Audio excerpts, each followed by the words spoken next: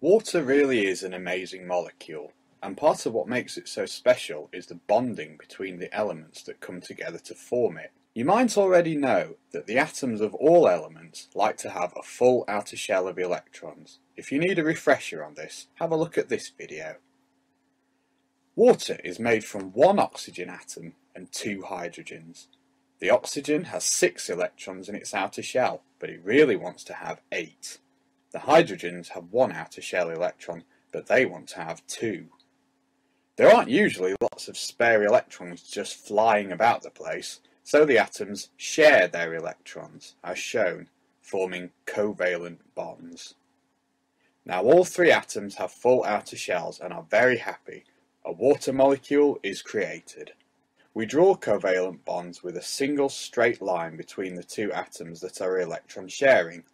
But you shouldn't draw a water molecule like this. It should actually be drawn bent, like so. The reason for this is down to the lone pairs of electrons on the oxygen, the ones not being shared by the hydrogens.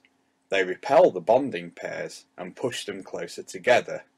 So, water has 2 covalent bonds. But of course, the bonds aren't the same as those you would see in, say, methane.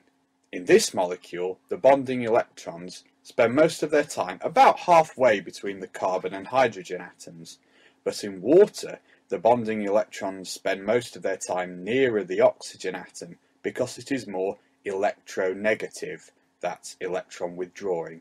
What effect do you suppose this will have on the different areas of a water molecule? Pause the video and resume when you have an idea.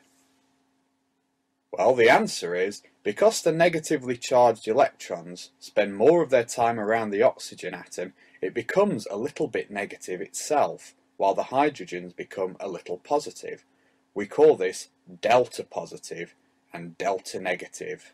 So water has what we call polar covalent bonds and is a polar molecule.